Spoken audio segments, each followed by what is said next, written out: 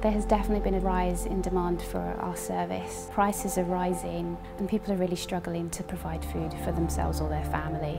All our donations come from the local community, but sometimes we have items that come in more than others, and there are things that we really need that we miss out on receiving.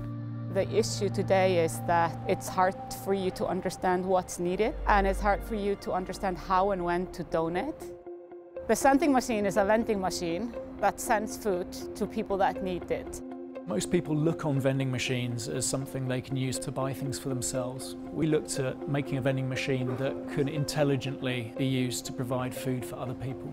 Live updates from the food bank inform the sending machine on what items are actually required. I can walk around the warehouse and I can say, well, we're desperate for this, and the sending machine can plug that gap straight away, which is wonderful. People come up to the machine, see an item they want to donate, click on it, and then they use contactless to pay for this item. This will then be dispatched to that food bank. Because the sending machine increases the efficiency of the donation process, it allows food banks to have fresh food in stock as well as long life produce. It's given people a whole, well-rounded, more nutritious meal for them and their family.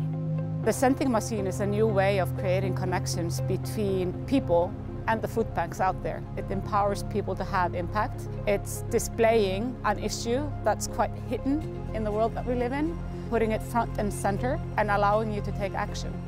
The sending machine has really revolutionised the way that we receive donations. People do come to our service hungry, and it's wonderful to see them go with food, a smile on their face and hope, and that's a really special thing for us to be part of.